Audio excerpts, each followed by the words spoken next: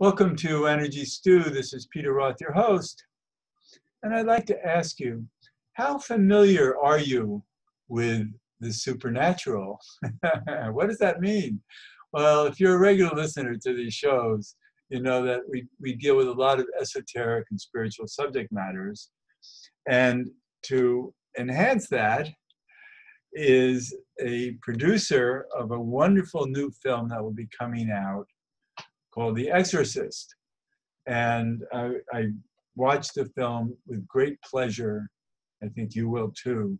So we want to speak with the producer, one of the producers of this film, Yoichi Utebi. Utebi, did I pronounce Utebi, yes, that's perfect. Right?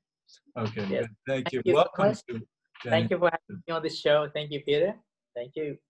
So this is a very unusual film, and I loved so much of it because it's, let's call it, right up my alley. Yes, I'm sure it is.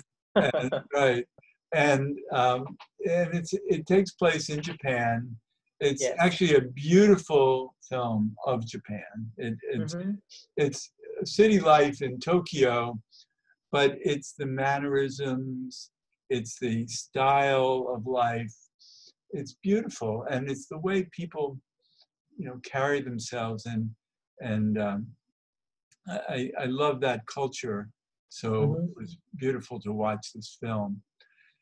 And on top of that, it covered subject matter that is really beautiful to hear and watch. The story has so much drama in it, and revelation, that's called. So looks like your screen froze for a second, so maybe I froze on your screen.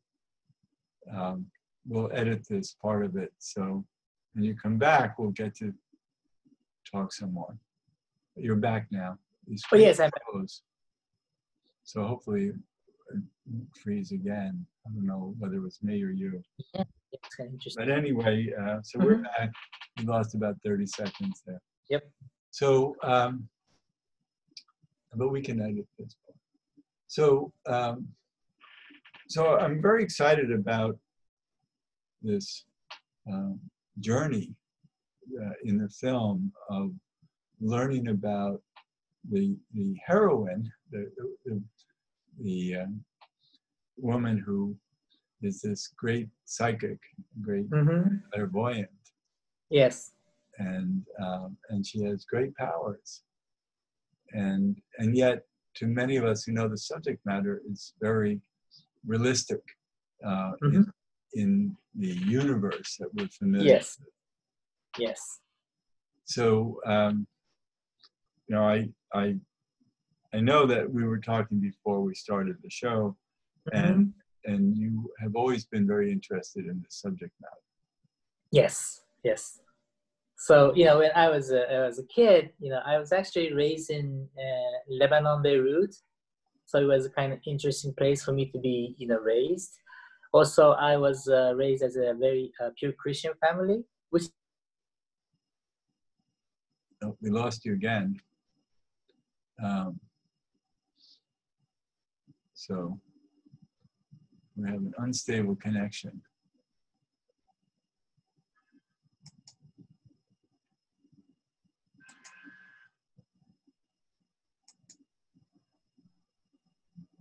All right. I just got out of another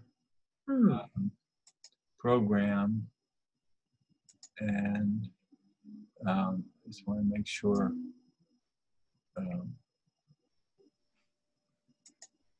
Okay. All right. So I just reduced my. Oh, the bandwidth, right? Yeah, but I don't know that that's a full. But anyway, so you were raised in Christianity. Yes, Christian family, and also a very unusual environment like Lebanon, Beirut. And I experienced, the war. I actually experienced it when I was young. So I don't know, from younger age, I always had this like wonders of, why are we here type of thinking as a young child. So I was always in touch with this kind of environment. When I look back to it now, I realize when I was a kid, of course, you don't notice it. But if you go back to it, reflect yourself, and you realize, I think the environment kind of put me into that kind of, situation. And I was also raised in US for about 10 years. So I have a lot of different culture mix, within myself. I was actually in New York. So New York is like a melting pot of the world. So meeting all these different people, different way of thinking, it kind of makes it, think little more than just ordinary things in your daily life. And one day I met this book called The Laws of the Sun. It was written by the guy named Ryuho Okawa, 1987, right after I graduated high school. And that's when I just felt like I knew this book. I don't know, like I never read it, but I feel like I read about it. I'm sure everybody has this kind of experience once or twice in your life. And that was one of the biggest one I ever had.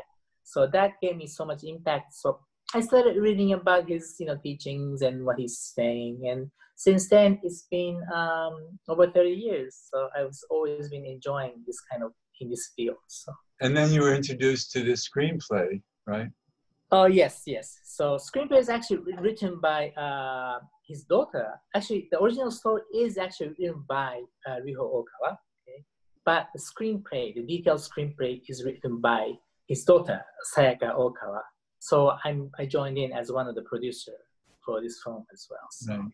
So, and you're here in the States because you're maybe one of the best people to bring it to this country. Because I can speak. Right. And we lost you again. So I'll just wait.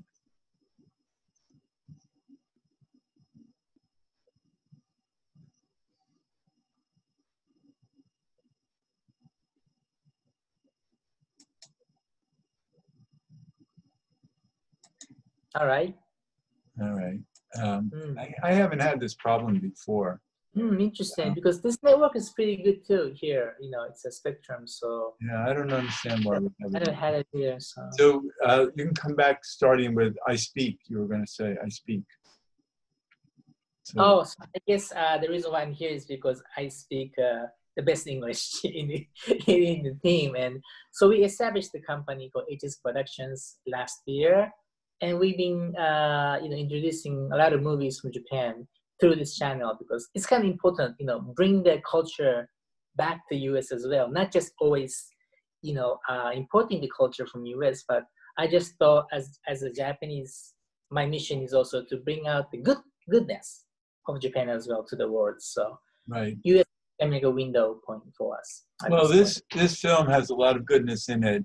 The heroine, the woman, the protagonist, is a young woman who works in a coffee shop, basically, but it's a very elegant, beautiful Japanese shop, and they make special coffee that's very spiritually made. Yes. And people come in with problems, and she is clairvoyant, and she can see, like right away at the beginning, some young man was robbed, carrying a lot of money from his work to the bank, and she could actually see who did it and where to find him. And there are many times in the film where she's presented with situations where she has to visualize different things. Including what are those fish called? Skyfish. Skyfish. Skyfish. That a little girl was hit on the cheek, and she didn't know what hurt her, and it was. And then I looked on the internet and found out, there are people who actually have films showing skyfish in them. Oh, really? Interesting. Okay. So there really is such a thing. Yeah, there is. Just like orbs, very few people have heard of orbs, but there's so much evidence of them, and I've seen it in very, very profound ways. And we don't know what they are, nor do we know what skyfish are. Yes. but it's other things happening in our That's super right. reality that Right. are only caught on film. Reality in this world that we're living in, right? Right. Definitely. So the film really has also a lot of dark situations that she sheds light on. Yes. So really, that's why it's called The Exorcist, because the Real Exorcist. Yeah, the Real Exorcist. I'm sorry, the Real Exorcist, and it's because she can see the dark energies at play. Yes. And helps produce the light to move them forward. That's right. That's right. And it's beautiful. I years ago, in 1974, I was in northern Thailand, Chiang Mai, and I met a man who was from a famous family of exorcists. Wow. The Morse family. And at that point, Myanmar was called Burma. And he and his family had spent 20 years living in the jungles of Burma, going from village to village exorcising demons. Wow. And they would find them, and they were Christians, and they would perform Christian ceremonies, and the demons would leave. Wow. And the stories he had about it were amazing. You know, so I was really convinced, that there are dark forces. Then when I started my spiritual practice, I studied with some teachers who were really into being spiritual means you have to be an exorcist. You have to really always be a warrior against the dark. Yeah. The dark is always attacking. Yes. And it frightened me. And it's like, well, wait a minute. I don't want to be spiritual anymore. Yes. I really don't. Go over that one step, right? Yeah. Step further. It's too scary. I don't see myself as this, soldier, this giant warrior who's fighting evil all the time. So I decided that I would really live as a light bearer and just bring light and always work with the light, not expect myself to have to go to war about it. Right. And so I've had a very good life that way since I made that choice. Doesn't mean that there aren't dark forces. Yeah. Because I've met many, many healers who think that that's their job, is to get rid of energy. I see. And it's not like these things don't exist, but it's to me it's just a metaphor of reality. These are symbols of dark versus light. Sure. That we give form to. And intelligence to. Because the more that our brain is thinking that way, and in many cases disturbed, there'll be dark intelligence that can come in contact with it. Yes, I agree. Yeah. Right. And so in this film, the woman, what's her name? Sayuri. Sayuri. Yes. Now she's very beautiful and very wonderful spirit. And yet she stands up to these dark forces. You don't feel afraid for her at all. And you really understand that she is working, as she says in the film, she's working with God. Yes. And she, devotes herself to serving, the light. Right. So let's call it the light. Yeah. And so I was fascinated with how confident she is in knowing what to do and helping people overcome their own darknesses. Yep. And so that's one of the beautiful aspects of this film. That where everybody is faced with some darkness. We all I learned this in 1975. I took a workshop with hundreds of people and who I didn't know. And it became obvious that all of these hundreds of people who looked very normal, all were insecure in one form or another. Oh. Everybody has fears. Everybody feels inadequate in one way or another. And those who don't are kidding themselves. You know, there are certainly a lot of people who want to live in denial, but we all have ways that we are limited, and many people are more influenced by their limitations than others. Right. And that can create real darkness for some people. Yes. And so there are a lot of lessons in this film about, that's right. Yeah.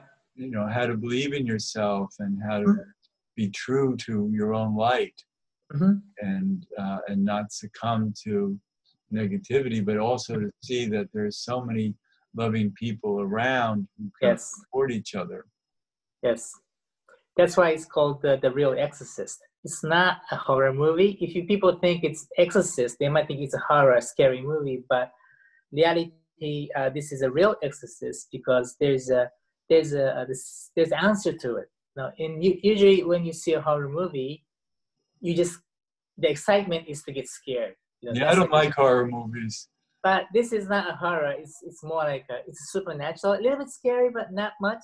But the main essence of this movie is that you get to learn something from these incidents that she solves. So there's an answer to it. I don't know. Some people believe in ghosts and spirits. Some people don't. It's okay if you don't. You can put it as a negative energy and positive energy. But it's still, you get to learn, like, oh, this is how I should handle, how I should think, you know, to become more positive. And let's call it metaphors. These are metaphors of darkness. And you know, but I think a lot of our audience will understand that that there are all kinds of energies in our reality. In reality. And we don't have to be fearful and live fearfully when we're living with light. Yes, there's always something unseen that is actually, you know, have a strong impact or influence in your life. But you have to kind of, it's a metaphor, but you have to understand, but these things are the ones that's influencing you in your life. That's the energy that is going to cause you, you know, to act in certain ways or have a reality. So this is just, there's a lot of things that's going on behind the scene where you cannot see in reality. Yeah. And we have to appreciate that one of the purposes of life is to solve problems. Yes. And not to have no problems, but to, to face them and solve them in very unique ways. And and I work intuitively, so I hear things and know things that people don't.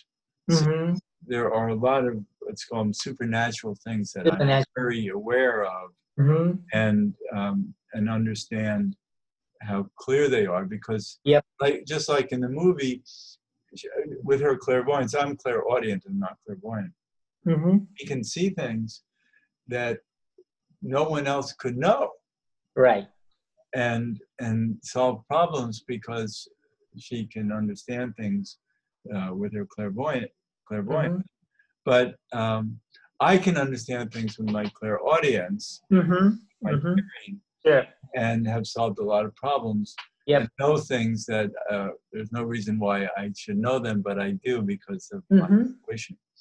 So I understand how, and I'm also friendly with a number of people who are great clairvoyants and can see things that I'm impressed about.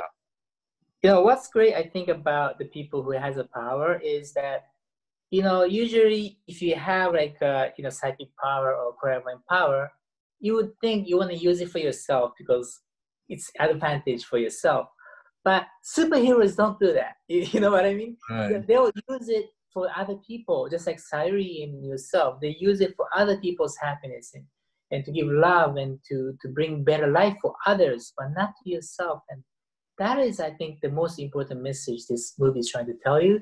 because you don't have to have a supernatural power in order to be a person like that. Right. You know what I mean? You just want to be helpful. Yeah, be helpful. Right. So if everybody starts to be like that and be more grateful and have gratitude and appreciation for the world and to what we've been given, I think the world can be a little better person where we are today, right now, especially in 2020. Well, one of my teachings is that intuition for yourself doesn't work that well. Yeah, right. Because our egos get in the way. That's right, ego. They distort the truth.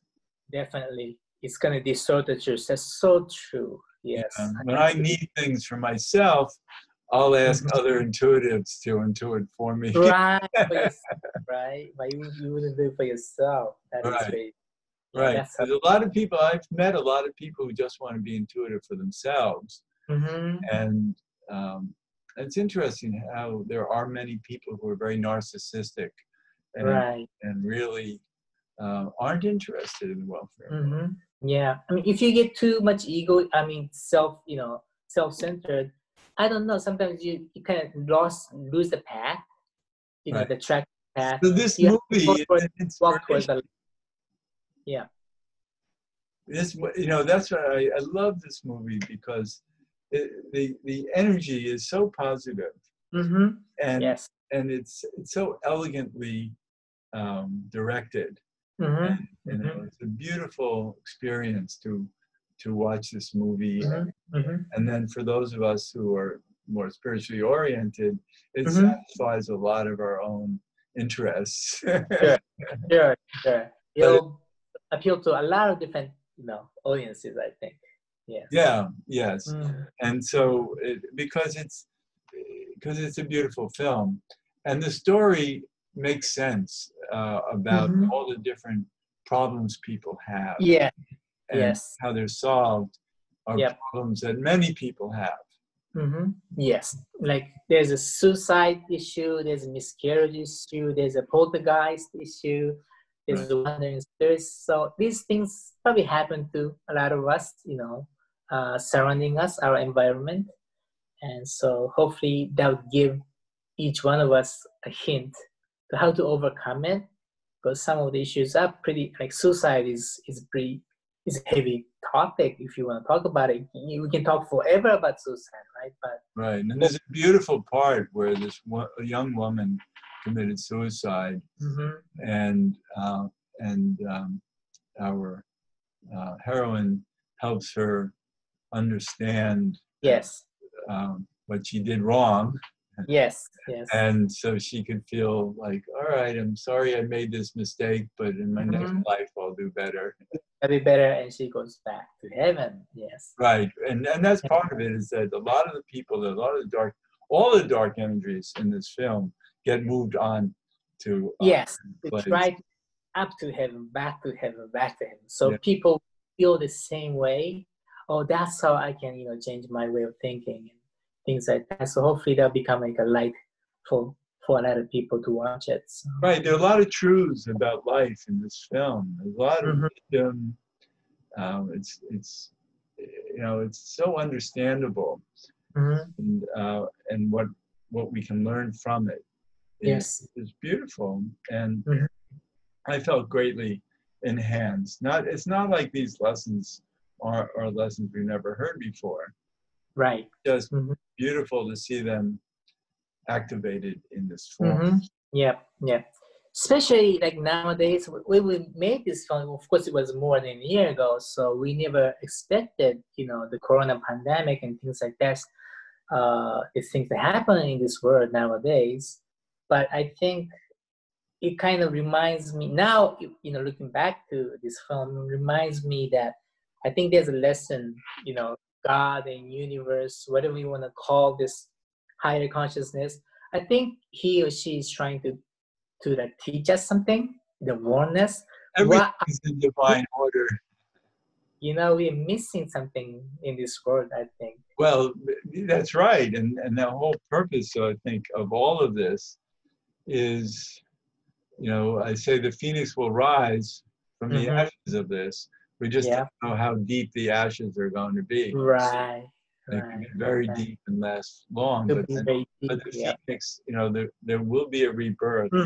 Yes, there will. And many lessons learned from this. What's really important. And so a lot of people can't see beyond the limitations to have a life that can be fulfilling. But we will be beyond these limitations. Yes. And we know better because of it. Yes, hopefully we'll do this. But the Real Exorcist is a film that can help people just feel better about goodwill, about love and mutual support and appreciating each other in really deep ways. Being honest and also be diligent, you know, work hard every day, step by step. And be brave. Be brave also. There's a lot of bravery in this that I really appreciated. Yes, you have to fight for the good, you know? Right. So when will this be around, this film? We're targeting August 7th in theaters in the US, but at this point we're not sure, you know, where it's going to be open. So we'll be trying New York, LA, Orange County, San Francisco, Florida, Hawaii, Chicago. Eventually it'll be streaming also, right? Yes, there's VOD is going to be coming up in September 1st. We kind of made it a little earlier, so if in case theaters does not open in the market as much as we expected, we can always shift our strategy to VOD so people can watch VOD, and also we're gonna have a DVD as well from September 1st, so they can go to iTunes and Amazon and watch this movie. I'm excited about this opportunity because it was such a pleasure to be in this journey of the film. So did you watch the voiceover version or the subtitle version? Subtitle. We also have voiceovers, so a lot of American audience might not want to read the subtitle, so we have a voiceover as well. Okay, well, I don't know what that would sound like because I loved the Japanese language being used. Of course. I didn't understand a word of it, but the mannerisms and the way the words were expressed were very meaningful. Because you appreciate a lot of different, you know, things. But for some people, it might be a little bit harder. So to clear that hurdle out, to enjoy the message, we also made a voiceover, and it came out very well. So I think some people will also will enjoy it. They get to choose. Good, wonderful. So Yoichi Utebi, thank you so much for being on Energy Stew. I was talking with you about this. Thank you so much. And this is Peter Roth, your host of Energy Stew at prm.fm. I can be reached at heartriver, H-E-A-R-T, river.org. I'd love to hear from you, and thanks so much for listening.